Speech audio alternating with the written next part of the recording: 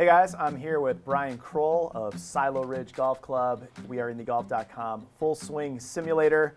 Today I want to talk about irons. I love that feeling when you just flush an iron shot. I get it like 2 or 3 times a summer. I do too. I really enjoy that, and I wanted to see maybe if we could talk a little bit about how you can achieve better contact, or at least more consistent contact. That's one of the most popular requests from people who want lower scores and want to hit the ball cleanly more often. So there's no substitute for pure centered contact. The question is, how do you really know if you're achieving it and how to adjust if you're not? A lot of amateurs and people who are out working on their game hit it on the toe, hit it on the heel, but they aren't really sure. It just feels like it wasn't pure.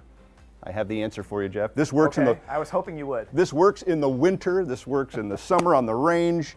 So I have just a little athlete's foot spray, and I'm not gonna wonder whether you need it for something other than golf, but here we go. So you're gonna take your club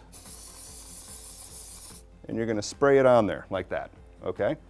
So now that you've had the athlete's foot spray. Is that USGA legal? Yep, does nothing. Dr. Scholes? That's totally fine. Okay. So take a couple practice swings here. Okay. Excellent. Always feels good in the practice swing. All right, step right up there and take a swing at it. All right, let's take a look.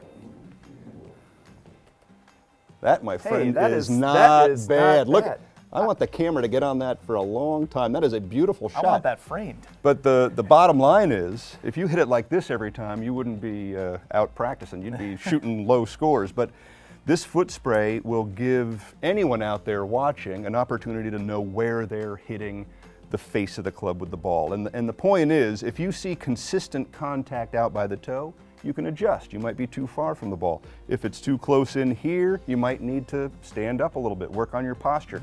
Your PGA Pro can help you with it, but it's always nice to have some way of knowing where is that ball hitting my club face. Athlete's foot spray, my friend. I like it.